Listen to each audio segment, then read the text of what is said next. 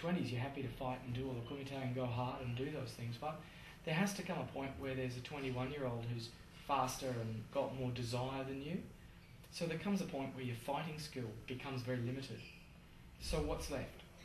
And what's left is kata and kihon, so basics and patterns and developing the forms and developing the art of karate. So I think kumite and sparring is training self-defense. You go in for discipline, you go for fitness, but I think as the years go by, your goals improve and they increase as people develop, as they develop their skill. They start to see more. The more I see, the more I know I need to see.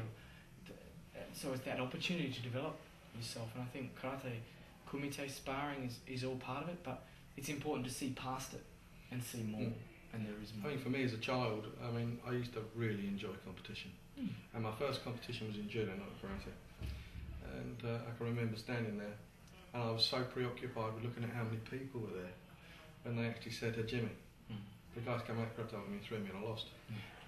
And I was still thinking, you're just awesome, overwhelming. But the second time I wasn't so, I just did a lot of school stuff at the time, because judo was well into schools at that particular point in the UK.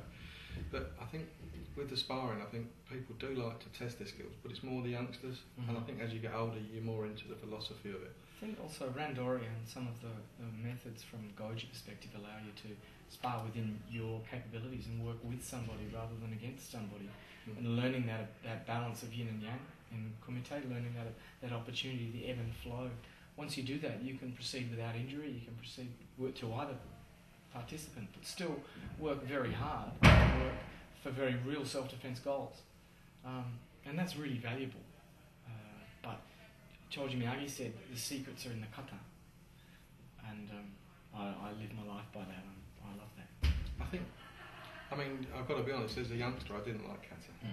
As I got older, I actually enjoyed watching it, I enjoyed doing it.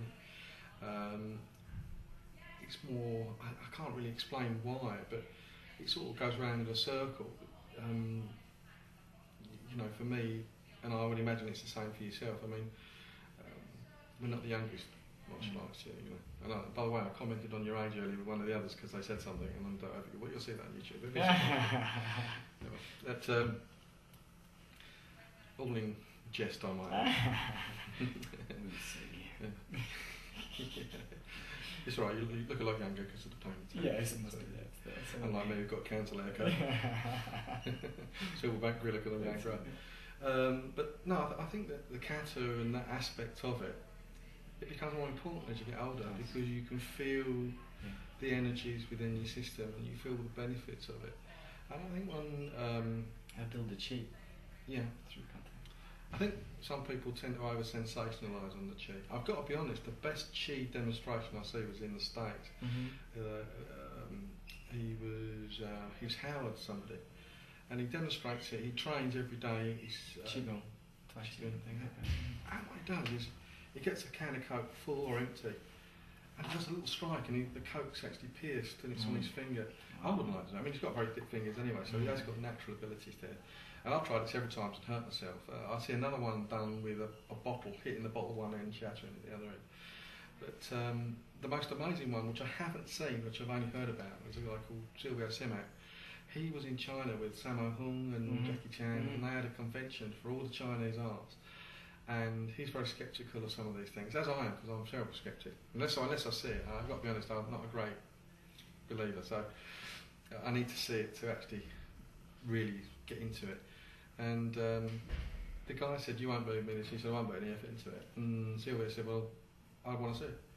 And the guy said, okay, then, okay, and did it. And Sylvia was absolutely amazed. I mean, Sylvia is he's not, he's huge. He takes all the supplements as well as doing the weight training aspect, because he's obviously a movie star as well as a world champion.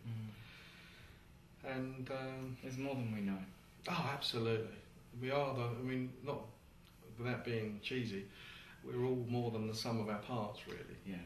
And I think with martial arts, you tend to recognise that. And chi is an explanation for the body's energy and the body's movement and the body's parts and all of those things put together. So I don't know whether it necessarily needs to be esoteric for most people, but it can certainly, by building by doing the exercises that build chi, you make yourself healthier. Absolutely. Another experience I had was a guy who come over here. He was from the States, a guy called James McNeil, and I went up to see him. He was teaching for another group up in Harwich, and my other half, my wife, she gets migraine. Back up front, and we were I was videoing and doing things for different things, and he said, "What's the matter with the lady? Because she's in the corner like this." And I said, "That's right, she got migraine. She's had tablets and she can't get rid of it." He said, "I'll get rid of it for her." And she heard, and I thought, no, because if it doesn't go, she's a person who'll go, "Well, that was a load of rubbish, wasn't it? It hasn't gone at all. I've still got it." And I thought, here we go. Oh, and I was panicking that she was going to say something. Well, in front of loads of people, he laid her down on the floor, knelt down, massaged her head, did this qigong thing at the back, and had her doing these different things. And then he sat her up, and she went, "It's gone." It's gone. And I'm thinking, Yeah, what a relief. because she's like, if it hadn't gone, Yeah. she would have said something, you know. But for me, obviously, doing something for the magazines at the time, I was feeling in an awkward position. I could see myself coming right on start with this. But no, there's definitely elements to it. This guy also did things with the oxycombustion stuff. Okay. I don't know much about that.